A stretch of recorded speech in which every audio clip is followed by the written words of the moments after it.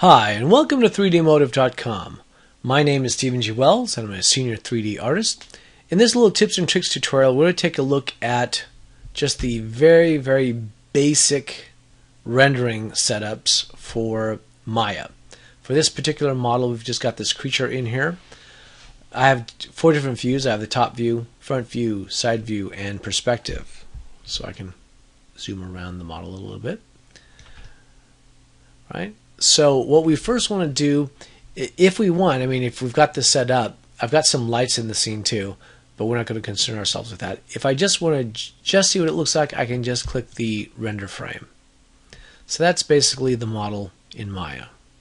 Okay, you can see the size is a basic 640 by 480. Keeps it nice and simple. I can click to the side view, do a render. There you go. Top view, render, and front view, render. Okay, so there you go. Basic, simple. This is the little clapboard is what means you're going to render this particular frame. It's basically taking a snapshot of your particular viewport. But this little icon right here, the little clapboard that has these couple little icons next to it, that's our settings. That's what we want to then click on. This is where we can set up some different parameters for this. Okay, you'll come up with a common first, and you can change your file format. You know, your image format. You can change it to JPG, blah blah blah. I like to keep it as the Maya IFF. The IFF is what was it? Interchange file format, if I remember correctly. It basically means it's going to render your image out, and the black background will actually be parsed out of the image when you bring it into Photoshop. It's basically putting the model itself onto its own layer, and you don't even have to deal with the background. So that actually comes in handy.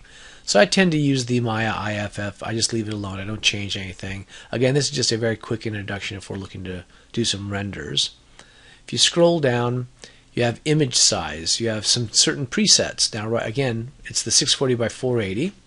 We can maintain height and width ratio by just clicking that little box. We can change a default. I mean, if we want to do this as 1000, hit enter.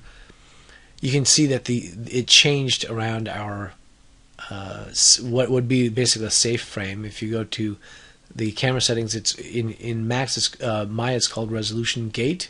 That's this area around here. That's what's going to be rendered. So if I do a quick render. See how I cut that off? Anything outside of that frame got cut, so we don't want that. I'm going to type in 640, and it'll go back. There you go, back to the way it was. But again, you can maintain the width and height ratio. You can also click this little arrow, and there's a bunch of different choices as to what you might be looking to do. Some letter size, legal, blah, blah, blah. You can do the 1K square. That means 1,000 pixels by 1,000 pixels. Let's go ahead and click that real quick. Okay, and do a very quick render. And there it is. It's so big I can't even get it all on the screen. So it gave me a 1,000 by 1,000 pixel image. Again, that's a little bit big. It's 1024 basically. So the 2K is 2048, 3K is 3072. And the 4K will be 4096. There you go. So it gives you some standards. But again, you can always change this. You can do the 800 by 600, for instance.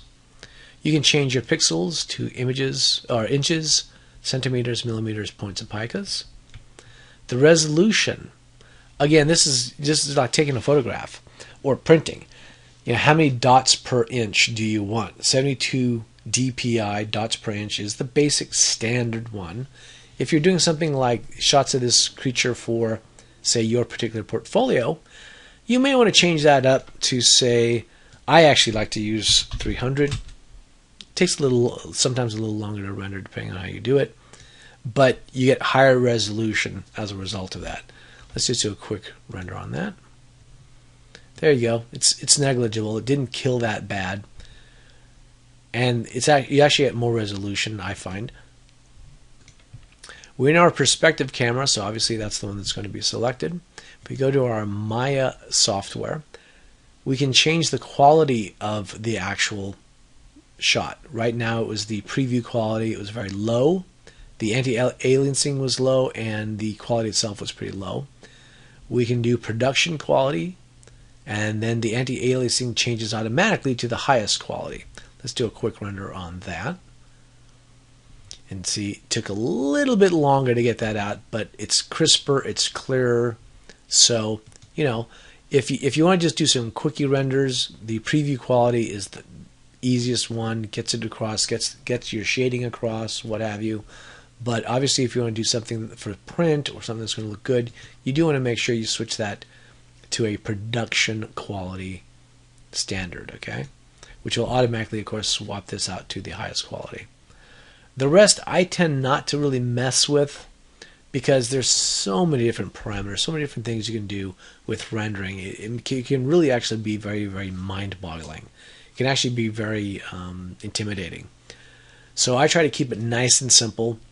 Most of the shots I do anyway are for portfolio pieces, or sometimes for some character lighting, you know, to see what the model might look like in game and do some nice shots of that, for advertising and marketing and things like that. So for something like this, I think I'd keep everything that I've got right now. I'll just minimize that, and then basically I would just render. Okay, so here's our shot. I would click on File, Save Image, and we'll just call this Test 1. And we're going to keep the Maya IFF. That's that interchange file format. I'm going to save it. All right. Just, you know, nice and simple. There's our next shot. We're going to File, Save Image. We'll call this Test 2. Oops, Test 2. So you can basically see what I'm doing with this. And there are faster ways to actually do this. I'm doing this the very simple. If you've never done this, it's just easier to just click a couple of buttons instead of just going for rendering a batch, etc.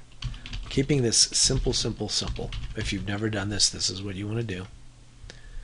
And then the last image is our front image. We're just going to go ahead and do a quick render on that. File, Save Image, call that Test 4. Okay, so in Photoshop, I've just got a black background. Let's go ahead and open. I'm going to scale down. We've got the IFF, all 4 of them. Just grab all them all. The nice thing is I can now just grab Control A, Control X. I can just cut it. I can paste it right into my view. Control A, Control X. I can put this like, well, let's put this down over here. I might need to create more space, but we can play around with the sizes in a second. Control A, Control X to cut again. Oh, there we go. And then Control A, Control X, and then move that down. So there you go, kind of pretty quick, pretty simple way to get some really nice shots of your model in. Very simple rendering aspects in Maya, keeping it nice, and we're not going to get overcomplicated because, again, there's literally tons of things you can do for rendering. But if you've never done any rendering in Maya, this was the quick way to go. To get what you want, to get images you can use, especially for your portfolio. It's ready to go. It makes it nice and simple. I hope you've enjoyed this. My name is Stephen G. Wells, and this has been 3dmotive.com. Thanks very much for watching.